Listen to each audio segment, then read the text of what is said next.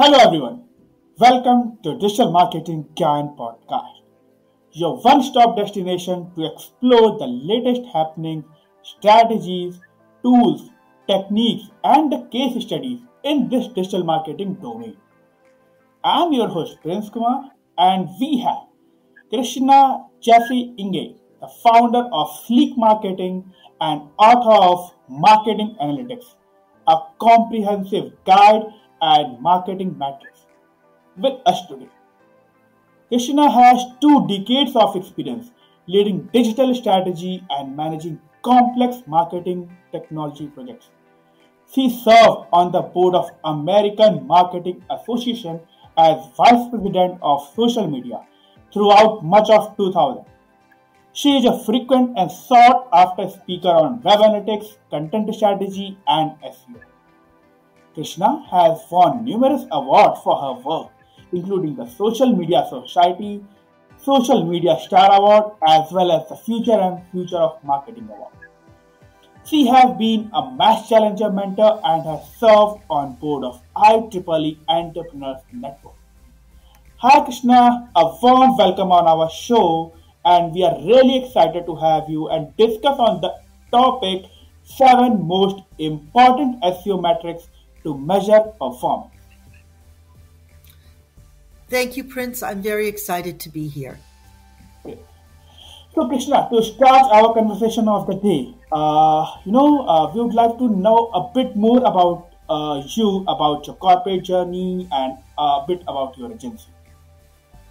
Oh, well, thank you. I got my start in marketing about 20 years ago.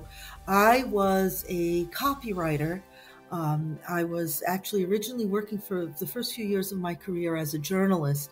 And then I got an opportunity through one of my editors where one of our advertisers was looking for someone to write detailed ad copy. And she recommended me for the job. I wrote my first ad around 1999, and I've been writing ads since. But truly, I think of myself as a content strategist and content marketer originally.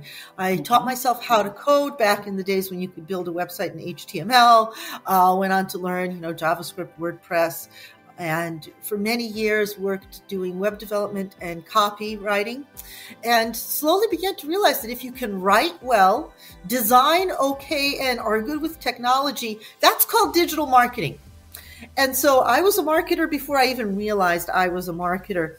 And after that, I just started to explore building a career in marketing. I've been very blessed. I've worked both in-house and for agencies.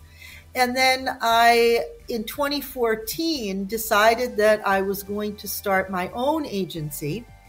Okay. And I started Thoughtlight, THOUGHTLIGHT,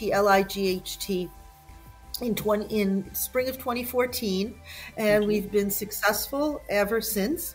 We work with mostly mission-driven organizations to help them with every aspect of their digital marketing, from SEO and social media to content strategy, which of course is critical to both, as well as marketing automation. We're experts in HubSpot, as well as very strong in Salesforce as well. So it's been a wonderful journey so far. Sleek Marketing, I started that also in 2014, and that's our training arm where we do both corporate training for groups from one-on-one executive coaching in personal branding and marketing strategy, all the way to 200-person events where we train entire groups of people on marketing. We do that under the Sleek Marketing brand. But my agency, my main business is called Thoughtlight. Okay. Yes. Okay, great. Glad to know about that. So also your other achievement, that is about your book. So we want to know more about your book, Marketing Analytics. So if you can give a glimpse about that. And also we would like to know that, is it for the business owners or it is for digital marketers? It's for both. I'm so glad you asked. And in fact, I have 2 books out now since we last spoke. My first book is really where you should get started. It's called Marketing Analytics, a Comprehensive Guide. So clearly the title says it all. That is a textbook from my wonderful publisher, Flatworld. And that book walks you through channel by channel, tactic by tactic, every aspect of digital marketing analytics. It shows you how to gather your internal and external data. It teaches you about how to look at your SEO metrics, but also your social media metrics, your content, your mobile app, your email marketing, your digital advertising, even your video and your podcast marketing metrics. Okay. So those are chapter by chapter. It's 14 chapters. It's really, truly the Bible of how to do digital marketing analytics. Now, if you are more of a business manager or you want the more advanced, more strategic book, that's Marketing Metrics. That's out this fall. It came out in September of this year from Kogan Page. And that builds on the first book. I think of them as you really should have both books. And I'm not just saying that because I want to sell you both books. They're meant to work together. Mm-hmm. One is the guide, and that's the book you referenced, Marketing Analytics. And then Marketing Metrics is how to then take those metrics once you understand them and apply them as a manager. That is not a textbook. That is a management book. Got it. So, since you have given a glimpse about that, can you also give any top 3 reasons why you think that the readers or the digital marketers should go through, both of your books? Absolutely. I think marketing analytics nowadays is critical to being an effective business owner or being an effective marketer. There's an old adage, of course, we've all heard it. You can't manage what you don't measure, or you can't manage what you can't measure. I think that is now even truer than it's ever been before. There are a multitude of different surveys out there. All of them will give you a different number of what percentage it is, but it's well over 70%, according to most surveys, of consumers will stop doing business with a brand if they don't have customized messages from that brand. So in other words, if they don't get any kind of customized, personalized content, they're going to stop doing business with your brand. And so what's really important is that you offer people those customized messages. And for that, you need data. That's just one example. You also need data in order to be able to understand the customer journey, in order to be able to understand where you're spending your marketing dollars effectively and where you're wasting your money so that you can get the most out of every dollar, which is in particular critical in these economic times. You need metrics in order to be able to understand what your competition is doing so you can meet any competitive threats, and to understand the direction of your industry in order to anticipate industry trends and be the first on the market with new products and services. There is no aspect of marketing that data does not enhance. And so even if you don't buy my book, I have to say there's wonderful competing books out there. If you're not a book person, there's YouTube videos, there's podcasts such as yours, Prince. Regardless of how you consume that information, I'd love it if you bought my book, but more importantly, walk, don't run to get some reliable content on how to use marketing analytics, because if not, you will be left in the dust. Definitely. Trading and analytics is something that is, kind of a must for any of the marketers at the end. Absolutely. Okay, now coming to the topic of today, that is more towards the SEO. So, do you think that in SEO, it is a bit complicated to measure the ROI compared to the other digital marketing activity, which can include the paid ads, email marketing, social media, or any other activities? It is one of the slightly more complicated ways of complicated things to measure. It's not absolutely the most complicated, but when it comes to organic search, there are complications in measuring things. One of which goes back to what I talked about before, the customer journey. At the end of the day, somebody might see you in a search result and not even click, but convert on some other channel, and you won't necessarily know what drove that conversion. There's also challenges in measuring any channel, and organic search SEO is one of them, where visibility is a critical part of the results that you get. How do you measure exactly, precisely, down to the penny, the dollar value of being visible in front of consumers at the right time in the right way? You can certainly do things like measuring lift, however, that will help you get to that metric. Okay. Okay. Now, coming to the 7 most important SEO metrics. So we would love to know your thoughts on what do you think are the 7 most important SEO metrics that can be used to measure the performance. Great question. So here's my big 7. And by the way, people often wonder, well, what are the metrics we should be measuring? What are the ones that actually tell us that we're moving the needle versus what are what I'd call vanity metrics? In other words, metrics that are truly just telling you, oh, I feel good about myself, right? We've gotten people to see us.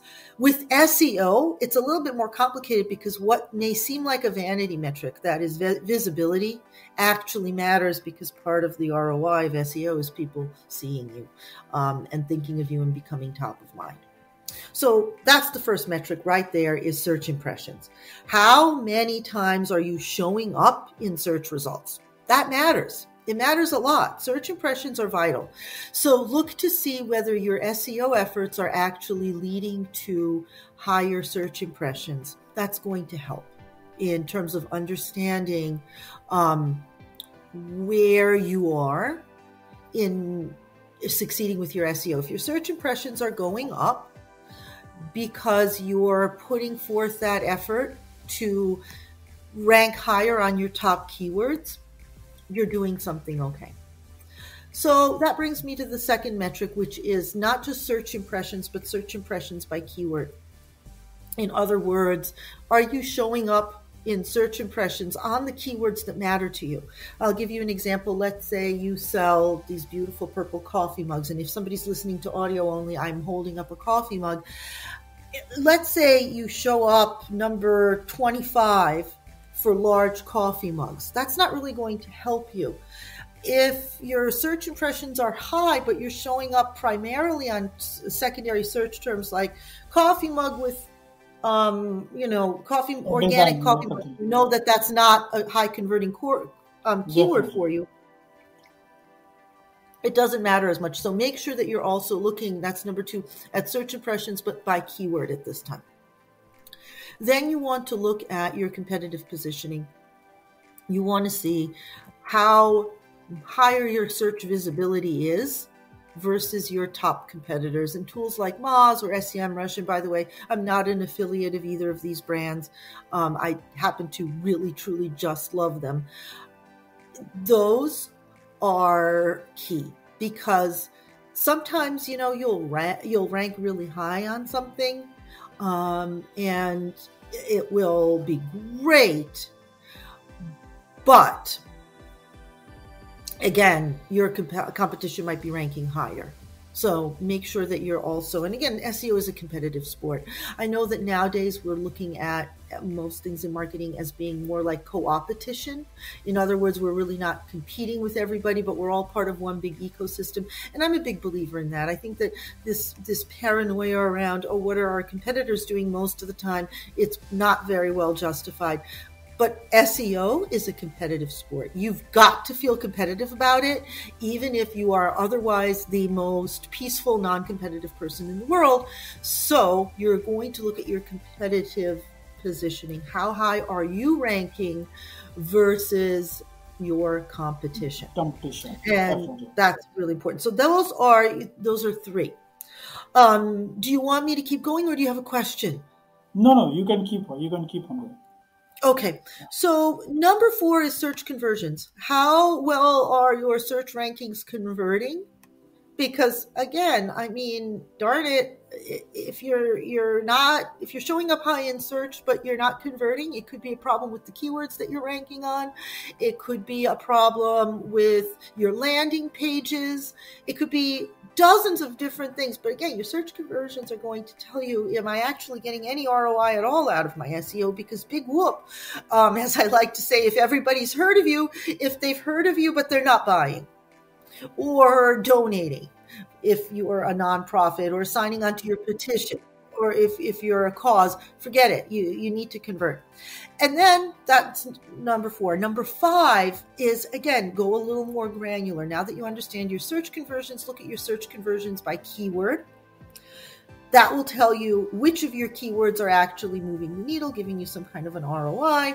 And I would say number 6 is your search conversions by landing page. Because again, if your search conversions are struggling or if they're wonderful, they're both dependent on both the keyword, like what did people search for, and the landing page. The keyword is going to tell you what the buyer's motivation is, in part, because if someone is searching for a large coffee mug and that's what's causing them to convert, then you know that giving people a nice substantial coffee mug is what they're looking for. If, on the other hand, they're looking for, let's say, pretty coffee mug, then it's the aesthetics of the mug that's causing the consumer to convert more.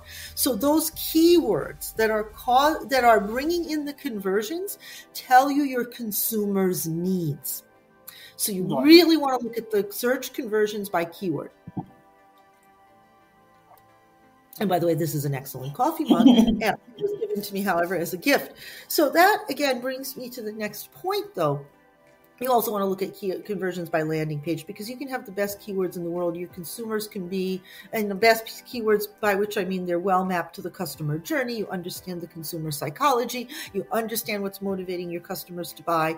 You still will not be getting those conversions if you also don't have a landing page that delivers on the promise of whatever you're talking about in your product. In other words, you have to have a landing page that's got a good UX, user experience, that has a good call to action, CTA, and good offer, as well as overall reflecting your brand values. So conversions by landing page is an absolutely critical metric. Those are your first 6 metrics. The 7th, on the other hand, is the gold metric. All of these are tactical metrics. In other words, they're going to tell you how well overall you're doing in your search operationally. Are you doing your search correctly in terms of, are you identifying the right keywords? Are you mapping them to the customer journey to understand the role search plays in conversions and understanding your customer psychology? And are you designing decent landing pages with good CTAs that are on brand, and have you put some decent offers out there? All of which are critical. But to really understand the answer to your question, which is how do we measure search ROI? There is one metric to rule them all. To do a little bit of a quote from Lord of the Rings here, paraphrase. And that metric is the lifetime customer value of customers that you acquired with search as a critical touch point in the customer journey, as compared to the lifetime customer value of consumers you acquired through any other channel. Lifetime customer value is the golden metric. For every marketing channel you use, you've got to be measuring this metric above all. Because what mistake a lot of brands make is they're going to look at immediate conversions and just count the raw number of conversions, but they're not going to look at how profitable customers who come in on one channel versus another channel are. You could have 100 customers you acquire via social media and 100 customers you acquire via organic search, and have one group of customers be twice as profitable as the other. We often found for a lot of our clients in the services business, and we continue to find that even nowadays, but it is evening out a little bit, that organic search is a better way of acquiring high lifetime customer value customers. They're more loyal, they have a greater need, and they tend to spend more with the company. And it's pretty obvious why. If you're putting ads out there on social media, let's say you're doing paid social, people might impulse buy from you. They're walking around, they're bored, they see an ad on Instagram, and they might make a low value purchase with you on an impulse. And then you really have to nurture that relationship to get high lifetime customer value. And there may not even be the potential for the high lifetime customer value. On the other hand, if somebody's going out there with a need so serious that they're actually searching for it, and you meet them at the point of that need with the right offer, and you're acquiring them in that way through organic search, then you may have a customer for life, and a very loyal one and a high value one at that. It's not always the case. This is obviously a little bit of an oversimplification. There are other factors that lead to high customer value versus low customer value. But at the end of the day, you want to be absolutely certain that you're tracking lifetime customer value as your chief metric in determining the ROI of your marketing campaigns, period. So that's my 7. You want to measure both how customers are searching, what they're searching for, what motivations those are pointing to. You want to understand how search plays a role in the customer journey.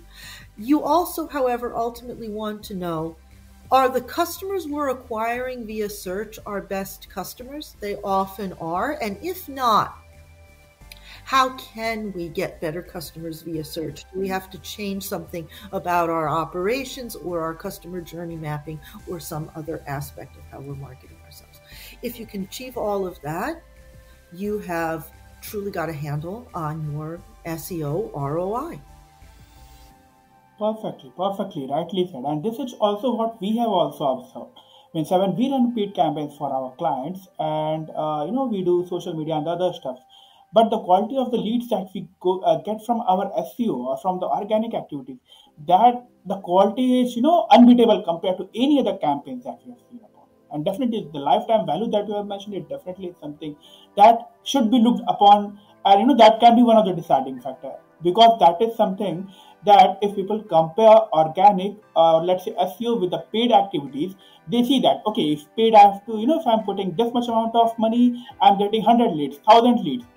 In SEO, the leads count might be a bit less, but then the quality or the lifetime, these things are something that is something if we measure compared to that, then we will be able to get the exact value or the importance of SEO. So rightly said. Absolutely. You're 100% right. And I think that people struggle with measuring search because, again, it's not a clear one-to-one conversion. You don't always convert people directly from organic search. You really do find that there's, a point where you can't track every search appearance as part of the customer journey. You might show up organically. Someone may see that. It may build brand familiarity. It may build brand trust, but it doesn't necessarily lead immediately to that conversion. So again, I'm not saying you're going to be able to measure every single search touch point and map that to customer value, but there's a remarkable amount of mapping back to customer value that you can do if you're smart about your metrics. I strongly recommend that people invest in 3 different kinds of tools. One is an all-purpose search tool. I've mentioned SEMrush, there's Moz, there's dozens of other brands out there, but get a good comprehensive SEO tool, one that's going to track your rankings, how you're doing on different ranking factors. Definitely make sure that you invest in something like that has competitive intelligence also, because that competitive intelligence is critical. Then you want to make sure that you are taking full advantage of all of the free tools Google gives you. That's not really so much an investment of money because they are free, but it's an investment of time. Make sure you've got Search Console set up, and also make sure that even if you're not running PPC, make sure you're using the Google Keyword Planner to understand the search landscape as well. And then finally, I want to make sure that everybody is investing in content, because at the end of the day, with every algorithm update that Google pushes out there, it's a greater and greater focus on helpful content. Heck, one of their most recent updates was actually called the Helpful Content Update. Yeah. So get yourself a good content tool. That might look like using the Hemingway app, which is free, to ensure high readability of your content. Remember that content written at like a 5th grade reading level tends to rank higher than things that are written at a higher reading level because they're simpler and easier to read. It might mean I'm not a huge fan of just using Grammarly, but it's a critical tool in your arsenal. You might invest in some other more robust content planning and content optimization tools. Get a good content tool. So again, make sure you are fully maxed out in your knowledge of all of the wonderful free tools Google gives us, like Search Console and your Google Keyword Planner. It's an absolute must. Get a good all-in-one SEO tool and get a good content tool. However that works for you, whether it's something that helps make your content more readable or helps you plan your content calendar. A lot of tools like HubSpot even come with this built in, but don't neglect your content operation. It is literally the heart and soul of your SEO. Definitely. So since you were also mentioning about the Google Keyword Planner, so one thing that also comes into the SEO metrics, which we can say about, it's about the keywords. Selection of the keywords play an important role in getting the results because those keywords are something that we get it implemented on the website and accordingly try to get the result for our client. So what is the strategy that you should be suggesting for selection of the keywords? Should we be going with the high search volume? Should we mixing it with some low search volume? Should we going with the keyword difficulty phase? Or if you can guide us on what are the metrics that we should be going with while selecting the prominent or the best keywords that we can suggest for the client. That is always such a critical question. I'm a big fan of what I call the mid-tail and long-tail keywords. Well, I mean, not I call it, everybody calls it that. But those mid-tail keywords, I mean, you've heard it, a bunch of terms used like the chunky middle. I'm not a big fan of that, although I have a chunky middle myself. I would say don't optimize on the short tail as much. Sometimes for some brands, it really does matter to have that short tail visibility. A lot of things in SEO really are relative, and some people really need to be there on the short tail. But most brands should be focusing on the more specific keywords, the mid and the long tail keywords, because that's where the customer intent is closer to buying. Showing up on the short tail can matter if you need to get that visibility, but most of the time you really need to get those conversions, and it's also going to be easier. So focus on the long tail and the mid tail. What that actually looks like in terms of search volume is going to vary by industry. We work with some very specialized, for instance, scientific laboratories where their short tail still only has a search volume of 300 searches per month because it's such a specialized term, but those 300 searches per month represent billions of dollars in business. Yeah, on the other hand, if you're B2C, your long tail could be millions, tens of millions of searches per month. So it's not so much the absolute search volume, it's the relative search volume. For the size of your industry, your long tail is going to look different, your short tail is going to look different. So it's the search volume that reflects that long to mid tail. And in some cases, it isn't even the search volume. You might have equal search volume on a very specific keyword, which therefore counts in many ways as if it were a long tail, even if it has the same search volume as a quote-unquote short tail keyword that's very non-specific. I'll give you an example. We work with one scientific lab where a non-specific term for them might be scanning electron microscopy. Not a very high volume keyword. Short tail keyword might be scanning electron microscopy services, which is what they offer. Now, on the other hand, there's another long tail keyword, scanning electron microscopy lab, that actually converts better for them because services could be a commodity service, whereas people searching for a scanning electron microscopy lab are people who are more in their target audience and looking for a high-end service. It's a very small nuance, but that level of specificity from services to lab, in this case, mattered a tremendous amount. Definitely, definitely. Got it. That has helped us, kind of understand the importance of planning of the keyword. So now, since 2023 have recently started, so we would also love to know a bit about what are your thoughts on how do you think that the SEO will be evolving in this year or in 2023 that the digital marketer should focus upon. That's a really great question. And people are nervous about it, understandably so, because we are hearing so much about things like Chat GPT and how is that going to change content marketing, and are people even going to have content marketing jobs, and so many different questions out there. I can say there's three things that I see happening. One, I think the algorithm is going to keep shifting to filter out AI generated content. There is a huge difference between AI generated content and content that is written by real humans, shall I say. I would say it's going to get easier for the search algorithms to tell. And I feel that the helpful content update is in part cracking down on that AI generated content, because what does it do? It's cracking down on thin content, and AI generated content. We've played around with it. We've tried it out ourselves. It's often repetitive. It's often thin. It's low quality. Definitely. So absolutely, I would say you're going to see a big crackdown on thin, poor quality, and thus AI generated content. Next, what you're going to see is a greater emphasis on deeper content. Again, this goes back to what we're seeing in the helpful content update. Longer blog posts are going to be cool again. That kind of thin content also is often short content.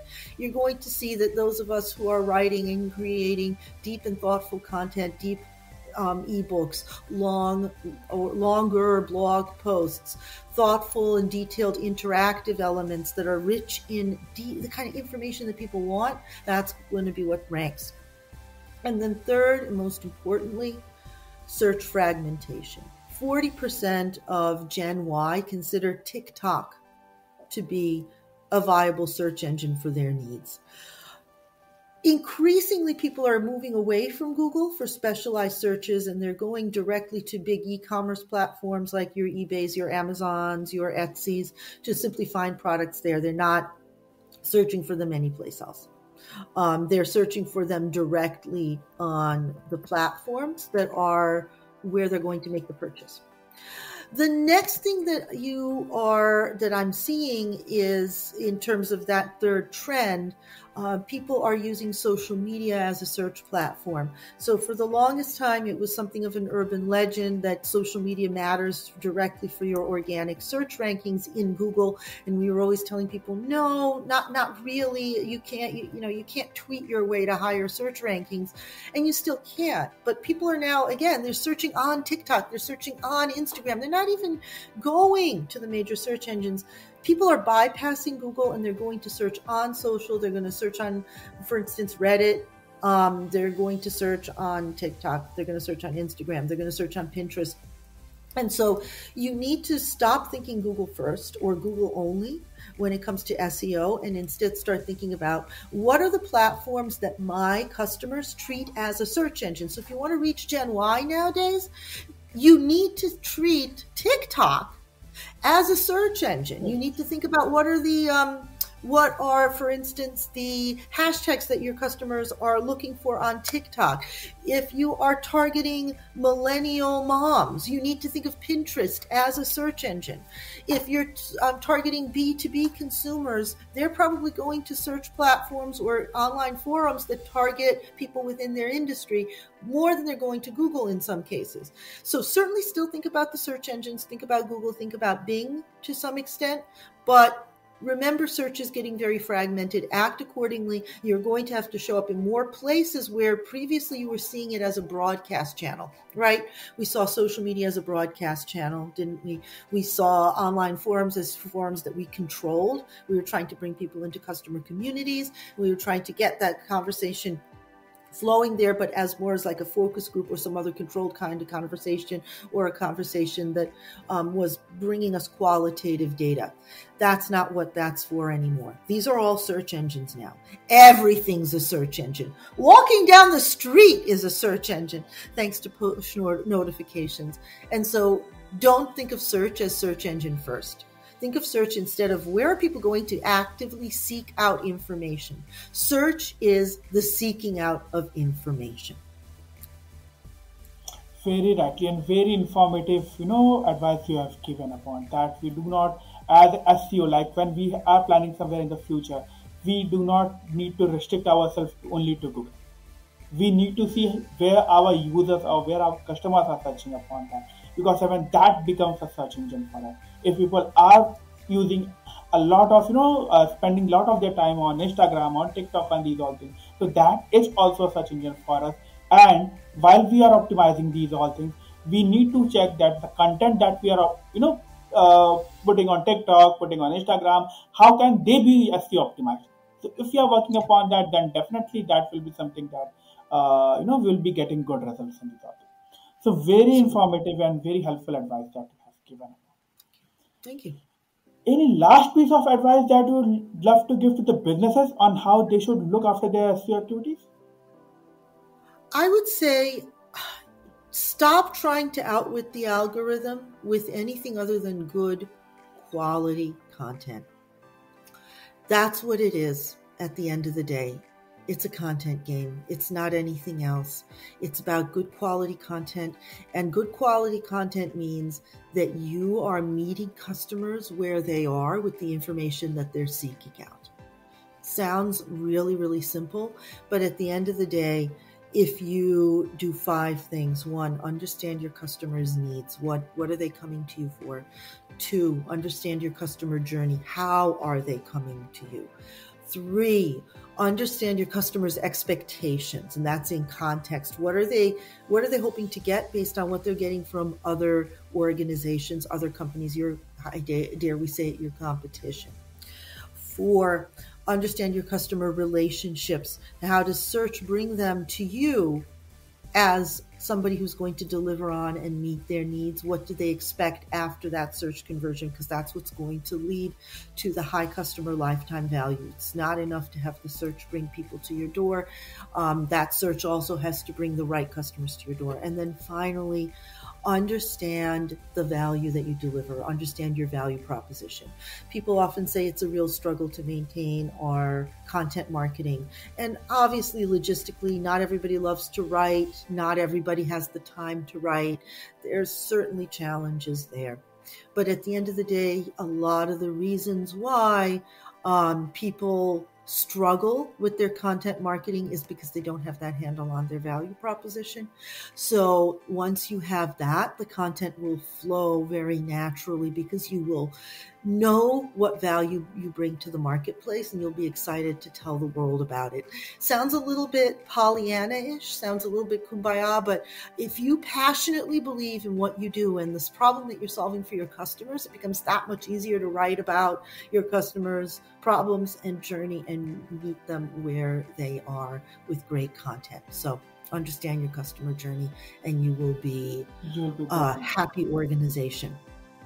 Definitely. This is kind of helpful advice that we should be understanding the user journey, and based on the user journey, if we plan our SEO strategy based on the user journey, if we plan the keywords, these all things for each and every stage, then definitely this is something that we can get good results. Absolutely. So with this, we have come to the end of today's episode. It was pleasure having you, Krishna, with us and get a lot of insights on the SEO metrics and how we can ensure ROI-oriented work for our clients. Thank you so much, and I look forward to host you again. Thank you so much, Prince. It's been an honor to be here. Thank you.